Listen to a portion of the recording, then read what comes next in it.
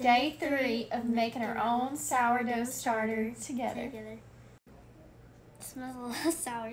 We're gonna discard half of the jar, and you can see how much is risen. We're just gonna pour discard out. We're gonna do half like Macy said, and we're just gonna use a Tupperware bowl so that we can use this discard for a discard recipe later, and we're gonna stick our discard in the fridge. We're gonna add 5 tablespoons of all-purpose flour. 1, 2, 3, 4, 5. We're gonna add 5 tablespoons of purified water. 1, 2,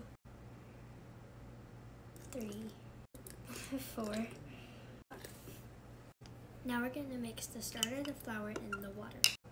Now it's like a pancake batter consistency again.